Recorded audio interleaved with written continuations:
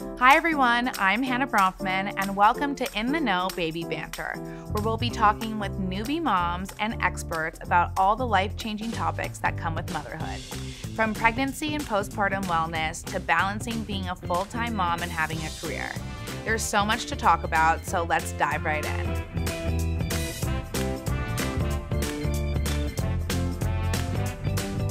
We have Sai de Silva here, otherwise known as Scout in the City, who is just like my ultimate girl crush. Okay, Sai, you are mom to London and Rio.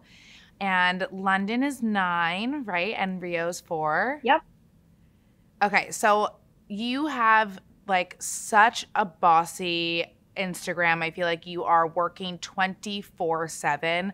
I really want to understand how you have how you have the balance between work life and mom life.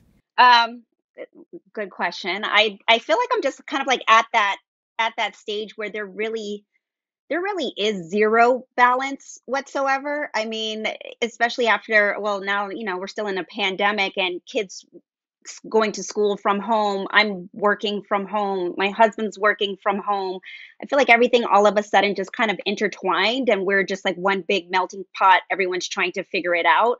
I wish that Yeah. I could say I had some crazy secret of balance, but really at the end of the day, I'm just like winging it like the rest of everyone else. I'm just trying to glaze it over and make it look real good. But for the most part, I do have a hard stop around 5:36 when it's time for me to cook, and then that is the time typically where we're all winding down from the day and I just spend time with my family. So I just try and find balance, I guess, where I can.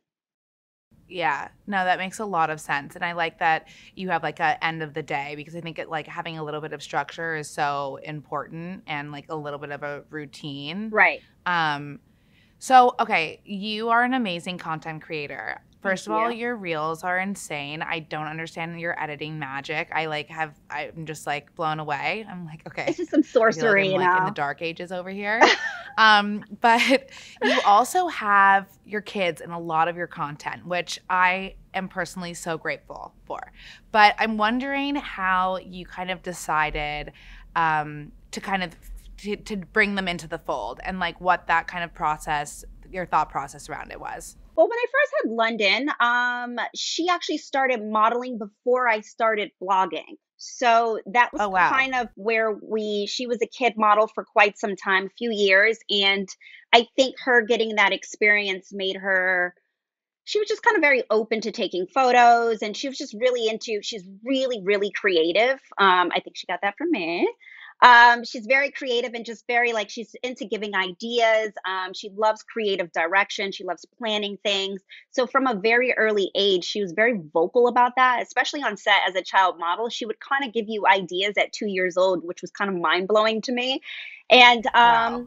I think when I started the blog, it was just more, I was a new parent. This Instagram thing wasn't a large situation. It was very small. It just started.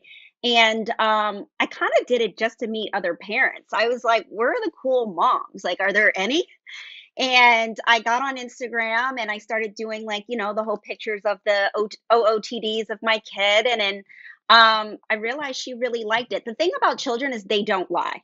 One, they will tell your business Right. in a second, and they don't lie. So if a child is not happy, you can see it all over the film, all over the videos. There is no hiding that situation. So I think once I realized that she really liked it, I was like, okay, cool. This is something that we can kind of do together. And Yeah. yeah, I just kind of like watch it and maintain it, make sure that there's no, we got to watch out for little creepers and stuff like that. Those are things that we definitely, look for. But for the most part, it grew and it's something that she just loves to do.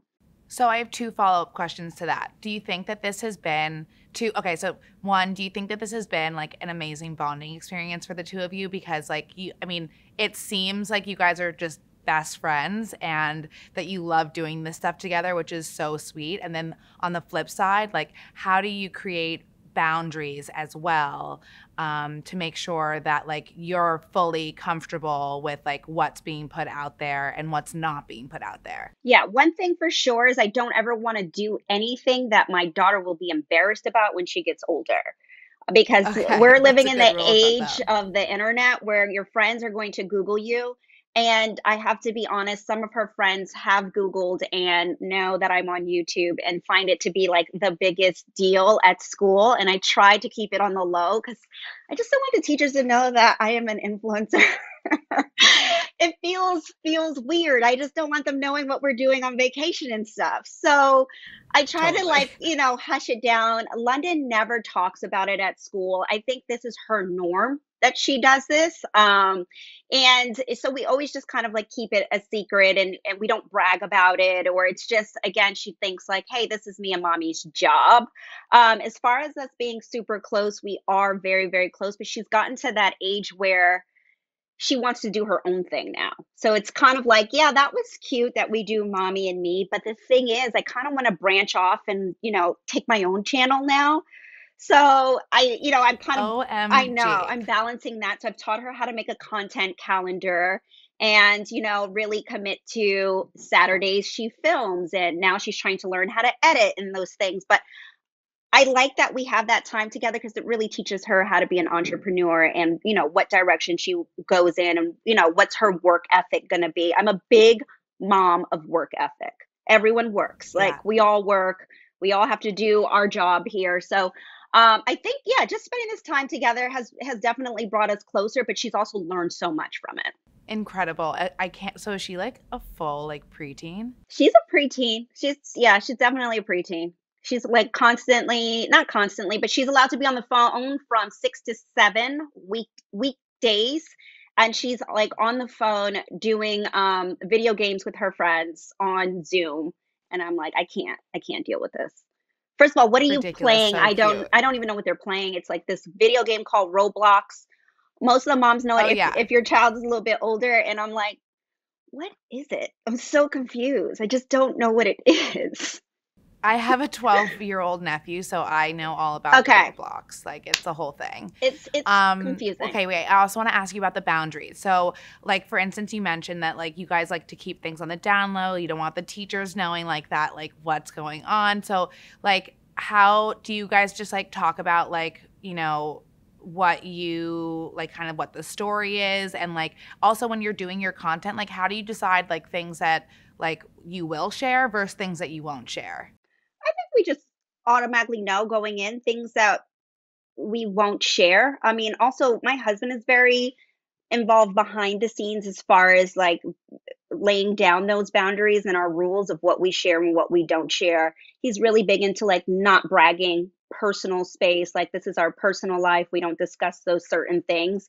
So I think knowing going in, she's very like she just knows. She's very aware. Again, this is Yeah, something she's been doing since she was 2. So totally. it's almost as if she has this like Sasha Fierce personality. Like she turns into someone completely different when the camera is on. All of a sudden she goes to like, London, she's quirky, she's funny, and then she's like, "Hi, welcome back people. Welcome to my channel. Don't forget to comment, subscribe." The sass is so real. Turns into a completely different person. I'm like, "Okay, cool. Great. I have two daughters, by the way." Oh my So, God, yeah, I think insane. it just, I don't know. I guess setting the tone super early and then going from there. Okay, so there's 6 years between London and Rio. Yep. Was that planned? Did you always want that age gap? Like Rio's like a full, like he's also like his energy is just on another level. Like I'm slightly obsessed with him. So I just wanted to know, like, did you guys like what was your family planning process kind of like? Well, I thought I was one and done, to be very honest. Okay. When I had London, I had her a little bit earlier, a lot earlier. And I thought to myself, you know what, this is cool. She's perfect to me. We have a cute family. I'm kind of one and done. And then maybe when she was 4.5, she started asking for a sibling. And I was like, you're out of diapers. We're kind of like not doing the stroller thing. We're really good right now. Like we travel together by ourselves. It's totally fine. Yeah. And then, I spoke to my husband about it and he's like, I don't know. And to be honest, I wanted two girls. I wanted two girls that were going to go to college together and share jeans and like braid each other's hair. Like that was my vision. I was like, it's going to be great. They're going to fight over clothes. It's going to be amazing. And then I was like, all right, let's give it a shot. And we tried, and it happened fairly quickly, like to the point that I wasn't even ready. I was like, wait a minute, I was just kidding. No, I'm not ready yet. But it happened, and then I found out I was having a boy, and kind of like I didn't know what to do, to be honest. I just literally was like, oh my God, they pee all over the seat. Like, I don't know what to do about this situation. Like, is he going to play hockey? What? I just didn't know. I was kind of like freaking out. Oh my God, of course, the Canadian father, you had to mention the hockey moment. Right, right. Because he's like just, it's Canadian sports all day. We have to ski, we have to ice skate, we have to play hockey around here. So, anyway, we ended up having a boy, and they're actually 5.5 years apart. I'm sorry. And they happen to be, I'm so happy I did it like this. They are so close. It just warms my heart. They'll take baths together, and she'll wash him up, and like she'll make sure that he eats, or she'll make sure that he goes to bed. It's almost like having a live-in nanny. I was like, wow, this is great. She's You could do everything but the laundry and cook. This is fantastic. And she's just like that over, just a big sister who really takes care of him. So, I'm glad that everything ended up working out the way it did. That's amazing. I love that. And I love that like London kind of helped you change your opinion on like the whole fam and like the dynamic. Like London was like pushing for her little sibling, and she got her perfect little And brother. she did. Okay, so you've obviously like you've got a toddler, or I guess Rio's not a toddler, he's a big boy, It's a but big boy now. London's basically a preteen. I feel like you're kind of out of like this like, baby phase. So what kind of advice would you give to a newbie mom like me? I you, I think for you, you're lucky because you have so many outlets with social media now. I just feel like when I had London, it wasn't as easy. So now you can kind of have that community, even if, for example, say you didn't have any friends. I didn't have any friends who were pregnant, basically. Now I just feel like you have, and you also have built such a great following, loyal followers, that you have that community towards anything that you could ever possibly need. You would get advice on. But for the most part, you're living in that era where you take every photo, take every video because it goes by so quickly. I mean, you're going to wake up and, next thing you know, he's going to be four. And it's kind of like you're almost sad. Like, where did the time go? But my biggest word of advice is just don't take those moments for granted. Like, literally, if you can't take every video and every photo, do it. Spend all that time together and travel. I know that we're finally kind of getting towards that way, but I did find when I traveled with London very young, again, it set that tone where she was used to traveling, that we didn't have any issues as she's gotten older.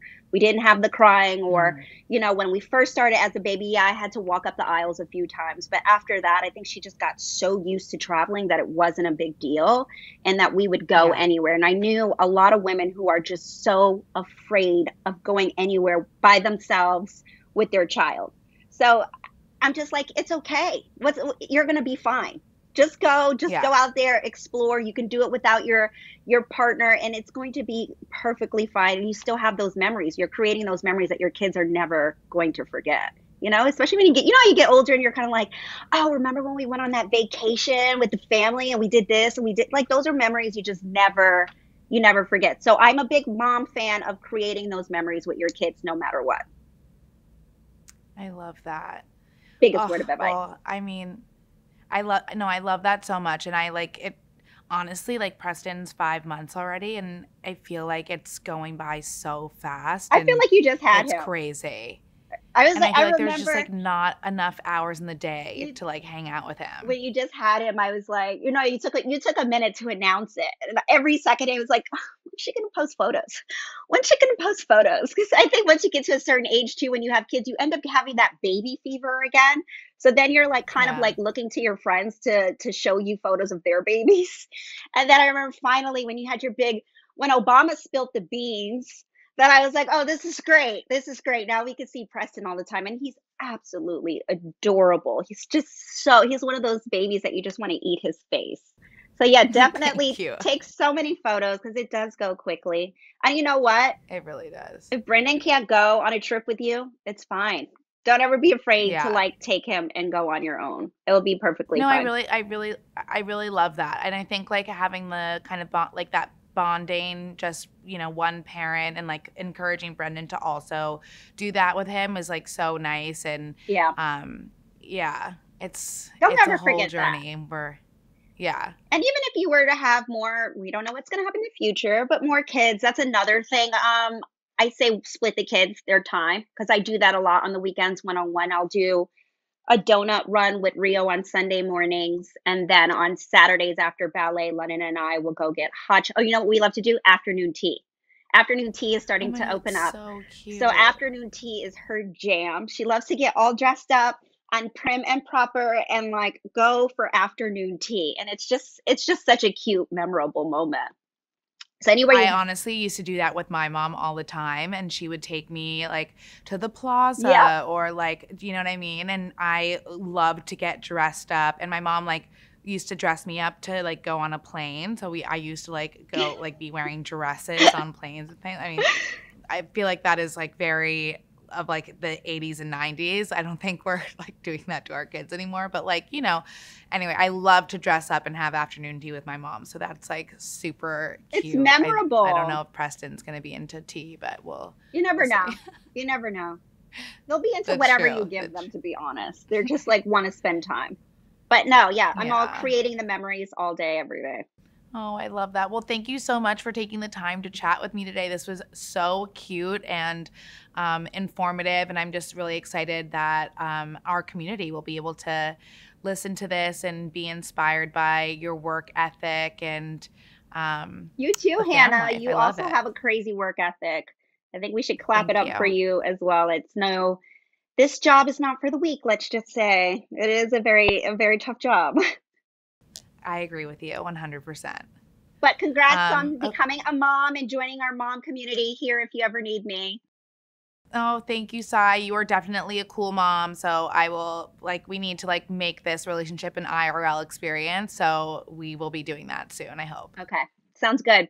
Okay. Thank Okay. you. Bye. Thank you so much for tuning in, and make sure you head to In the Know Parenting for more.